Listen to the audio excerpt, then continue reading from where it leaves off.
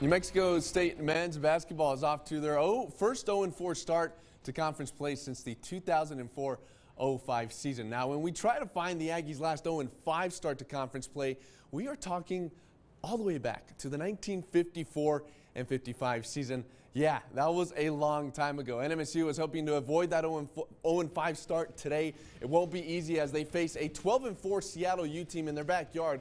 We start off in the first half. NMSU goes up 12-4 after that Xavier Pinson layup, but the Redhawks would battle back. It's a three-pointer right there from the Redhawks as they would tie the game at 24 heading into halftime. Second half, it's Alex Schumacher racing to the basket. Seattle U takes as big as a double-digit lead in the second half, but the Aggies would fight back. 67-64, the layup by James Beck would cut their deficit down to 1. Seattle U goes on to nail 2 free throws to extend their lead back to 3. The Aggies would have one last chance to go for the tie. It's Marcellus Avery in the corner.